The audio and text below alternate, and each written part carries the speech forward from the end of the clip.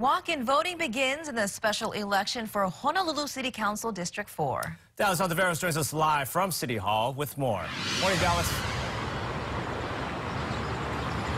Good morning, Christy and Ross. That's right. Starting today, the Honolulu Hale will be the polling place for walk-in voting and drop-off for voters participating in the special election for City Council District 4 between Trevor Ozawa and Tommy Waters. Now, the voting process will continue on until April 13th between the hours of 8 to 4 p.m., excluding Sunday, where voters could come in, show their proper identification, and cast their vote. Or if you have a mail ballot, you can either drop it off here or mail it in by April 13th by 6 p.m. Now, by Friday, this past Friday, City Clerk said that there was nearly 18,000 votes that have been submitted by the mail. So this is still counting on. I mean, we're getting to the end of this election right here. We've been following it since the end of last year. And already, if you live in the Waikiki area, you'll see supporters from both Ozawa and Waters engaging with voters to be part of this special election. So to keep up in what we've gathered so far in this special election for City Council District 4,